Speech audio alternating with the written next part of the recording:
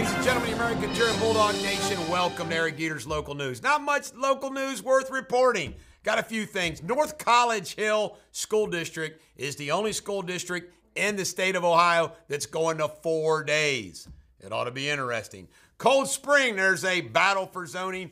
Right out there on route, shoot, what's the route? God, I can't think of the route number out there on, yeah, not Route 8. 27. Thank you, Roger. Route 27. You get the award. Route 27, the veterans building out there, they want to do a zone change for some commercial. It's a big controversy. I'll get the scoop from Steve Cunningham. And JD Vance held a rally in Middletown yesterday. About 1,000 people showed up. This is the Bulldog. Every dog has their day. Hope you have a great day.